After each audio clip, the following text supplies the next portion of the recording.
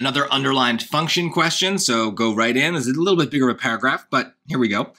In the early days of television in the 1940s, many people thought that U.S. television programs would rely on the financial support of ad agencies and commercial sponsors, much like radio did.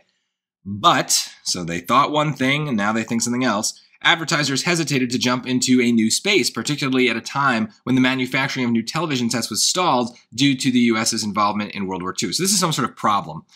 Broadcasters like the National Broadcasting Company needed to persuade advertisers to support their programming despite not knowing whether there would be a robust television audience to begin with. So, okay, it's just kind of presenting a problem. So let's see. Problem. It compares the beginnings of radio programming with the beginnings of television programming in the United States. I mean, maybe very barely by saying that radio was good and supported and television wasn't. But look at that underline. Would you really call that a comparison? We know that comparisons are one of our biggest kind of trap answer categories. So they just use the word, and this does not feel like a comparison here in this underline. Maybe the whole passage is kind of doing that, but no, this is a stretch.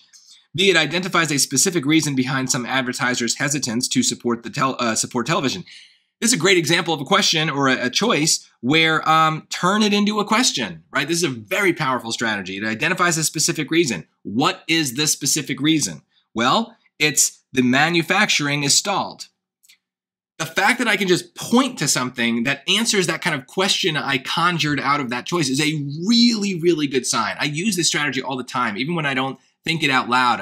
I'm always trying to turn these choices into questions that have much more direct answers than the stupid question they gave me, which is, what's the function of the underlined portion, right? That's a vague open-ended question, but this checks out. So that seems good. Let's look at the other ones. See, it describes how broadcasters attempted to convince advertisers to support television. Another question choice, right? How did broadcasters try to convince advertisers?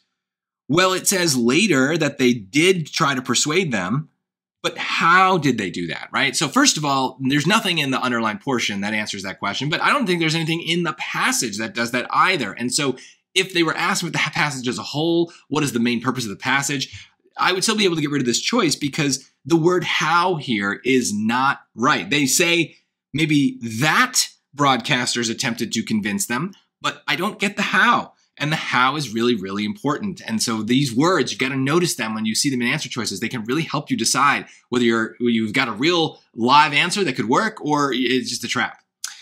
D, it explains why a type of television programming was popular at the time. Why was this particular thing popular? Well, first of all, let's even back up the question. What type of television programming was popular?